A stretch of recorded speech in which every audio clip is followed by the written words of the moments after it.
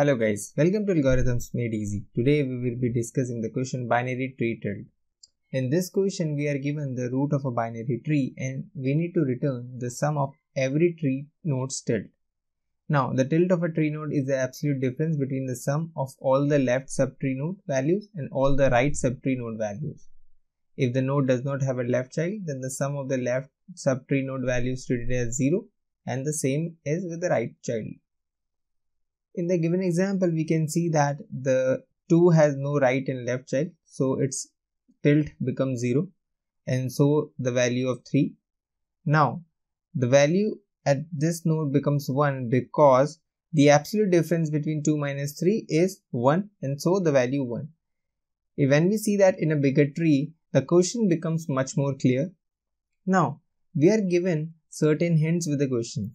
There is a hint which tells us that we can use post-order traversal, and that is indeed what we need to do in order to solve this question. It is an easy problem, so we will directly jump onto the coding part. Let's see what we can do. So in order to have the difference, we will take a class level variable and then we have a helper method in which we will pass the root, and at the end we need to return this difference. Now we will declare the helper method, and in this method what needs to be done? If the root is equals to null, then we simply return 0. In this helper method we will be returning the sum of all the left subtree and right subtree, and at each level we will calculate the difference and add that difference into the class level diff variable. So how we can do that is, if this is a leaf node,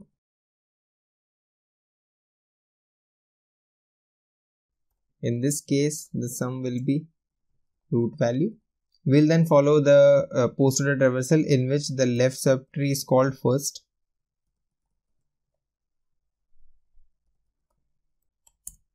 And then the right subtree.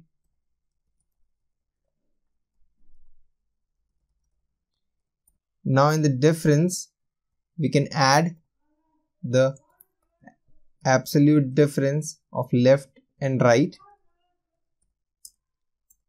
And at the end we simply return the addition of all. When we run this code, we are getting the right result. Now let's test that for example 3.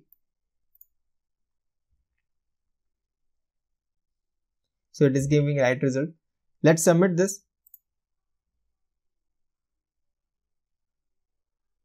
So it got submitted. The time complexity of this algorithm is O of n as we are traversing over all the nodes, and the space complexity will be O of again. Thanks for watching. See you in the next one.